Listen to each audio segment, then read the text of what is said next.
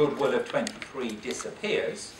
The other asset we're going to write off is the intangible assets, because the question says so, and that means we write off 27. It's full goodwill, so we are splitting the retained earnings and the NCI. So we are taking 56% and 44%. So we're taking 44%, which is 22, and the retained earnings are 28. So the goodwill disappears, the intangible asset goes down, and we've got a post to working 5, and we've got a post to working 4. It does get a little bit messy in the end. I am now 3 minutes over my budget. Yeah? I'm now 3 minutes over my budget. We should be taking a break at 15:15. It's now 18 minutes past, so I must have spent a couple more minutes on this. But that's okay. Back I go, back I go, back I go. In my retained earnings, I have an impairment loss of 28. So this is the impairment loss in respect of the second sub of Heaney, and this is 28. If you want that impairment loss calculated, that's 56% of 50. Yeah, and that comes from effectively note number 3. Yeah, now in terms of my NCI, I need to find my NCI, and in my NCI working, reference it to note number 3. There is an impairment loss, and the share of that impairment loss that you're charging is 44% of 50, and 44% of 50 is 22. 44% of 50 is 22. Exam questions are time pressured. Exam questions, though, have to be broken down into parts.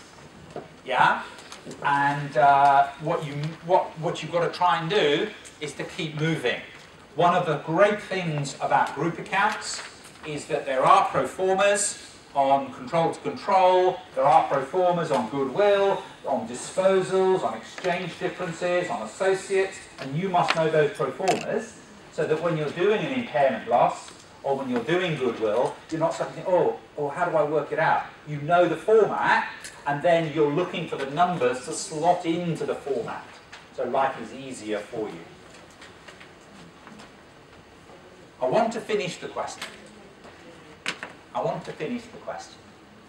But before we take a break, and when we come back, we'll finish the question.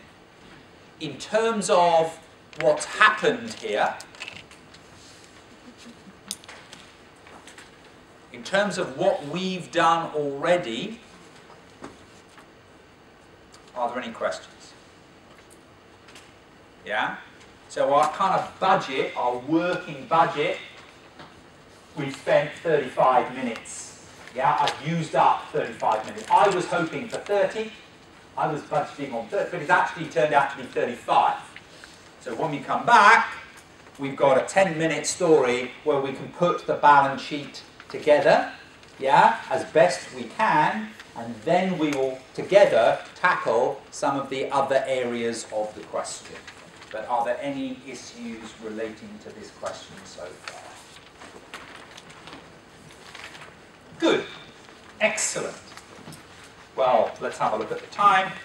And the time is, 20 past, 25 past, slightly late, but you are being very patient with me. So let's take a break at this stage. When we come back from the break, we'll be carrying on with this past examination question.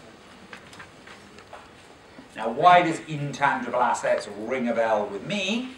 I think the reason it rings a bell with me is because that stupid, complicated impairment review process, and the upshot of that stupid, complicated impairment review process was that we not only wrote off all of the goodwill, but there was an additional balance that we were writing off for 27.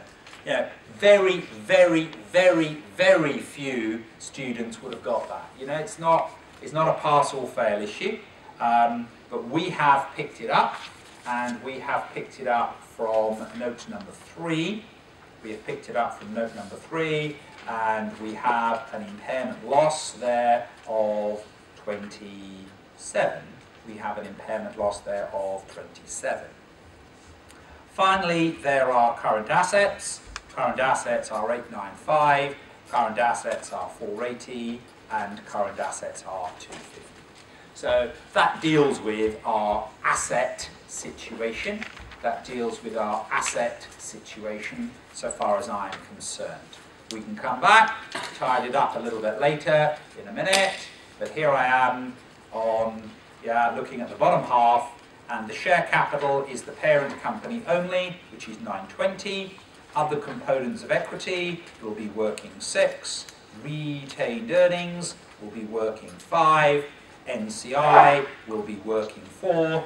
Leave a space, leave a space, leave a space. Give it some respect. Equity is different from debt.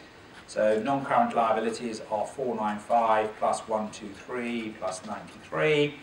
Current liabilities are 408 plus 128 plus 138. If any of these companies had been a foreign subsidiary, I would of course be translating at the closing rate on the face of the balance sheet. I'm pausing, I've done my 45 minutes, I've earned my 25 marks. At this moment in time, if this is what I hand in, I get 25 out of 25, even though it's not added up.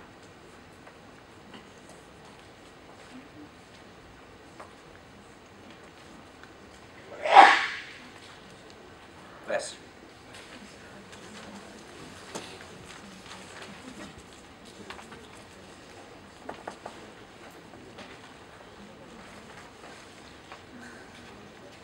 Can I talk you through the marking guide now that we've done the question? It might make a little bit more sense. PPE is worth 5 marks. We have got 5 out of 5. Because what we have done with PPE is we have correctly taken parent plus sub. We've got the correct number, and we've referenced it. So we've got 5 out of 5 for PPE. Goodwill, we have got 5 out of 5 for calculating goodwill and for processing the impairment reviews on that goodwill. We've got 5 out of 5. The intangible asset story, that's not what we're looking at here. We haven't earned the intangible asset mark, the impairment, because we've got a separate story on impairment. So that number is to come. So we have not yet got that mark. We've got our mark for current assets. What we haven't got is the disposal mark. So we've added together, we've got our current asset mark sorted out. Retained earnings are worth 6. We've got 6 out of 6.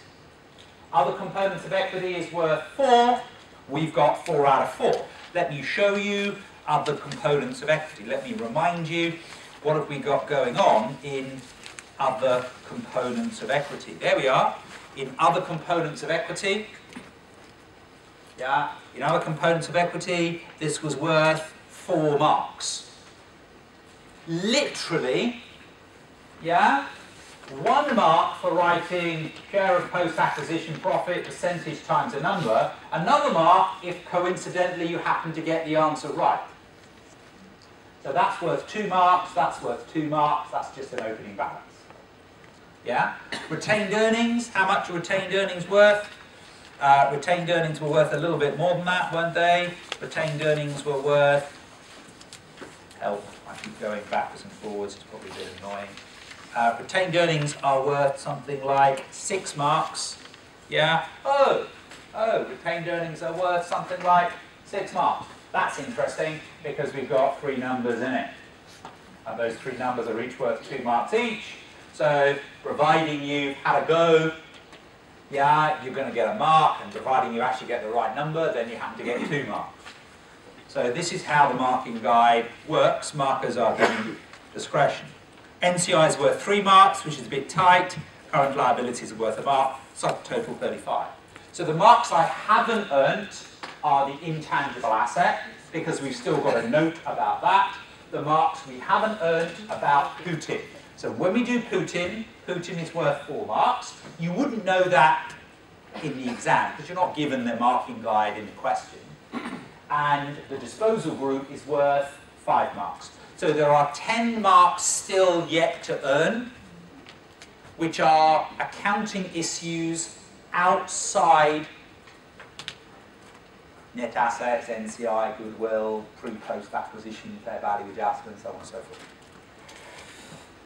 Now, this information, this is to do with note number 5, this is to do with note number 6, and that is to do with note number 4. So there are additional pieces of information.